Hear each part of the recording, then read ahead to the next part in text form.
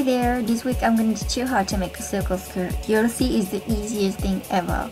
So we will need 1.5 meters of knit fabric, the waistband pattern, scissors, pins, measuring tape, thread, and tailor's chalk.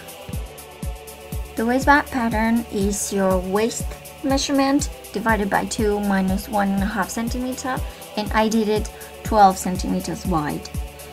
So place the pattern onto the fold of your fabric, pin it down, and cut along the edge, leaving 1 centimeter for seam allowance, or 1.5 centimeters. As I said before, I leave 1 centimeter because that's fine for me.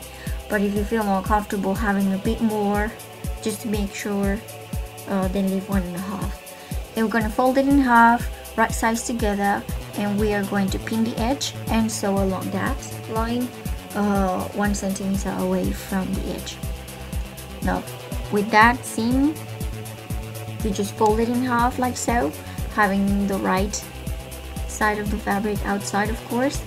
And here I just pin it down a bit so that it doesn't roll up all funny and it's easier to work with. Put it aside, and now we move on into the skirt. So you need to fold your fabric in half, making your selvages match, so the edge of your fabric match, and then we're going to fold it in half again, so you end up with 4 layers of fabric.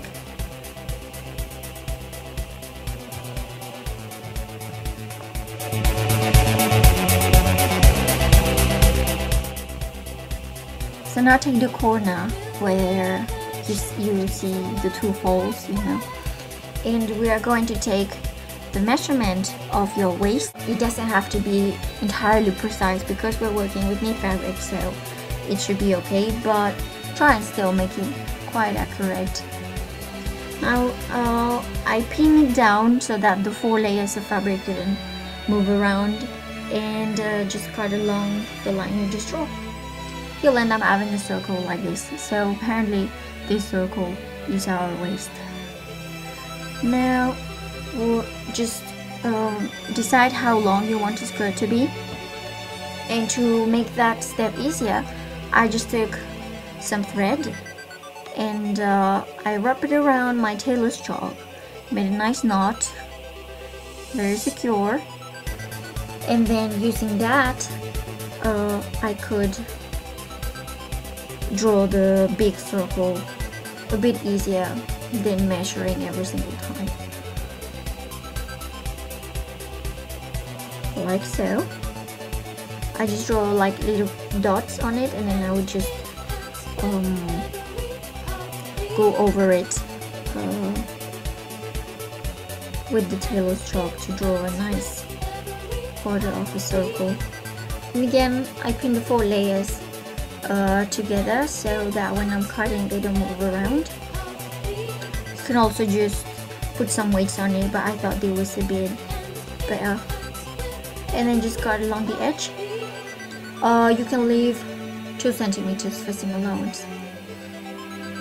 As it's knit fabric, it won't fray, so if you don't feel like hemming, doing the hemline, you don't have to. Now we are going to put the